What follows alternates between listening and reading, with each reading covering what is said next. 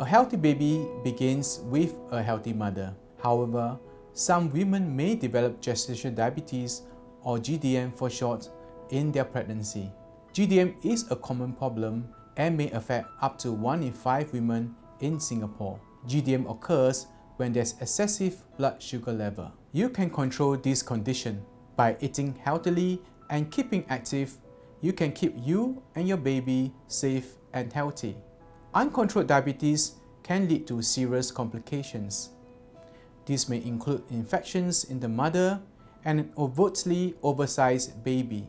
This may then lead to increased risk of C-section, difficult delivery, or even birth injuries.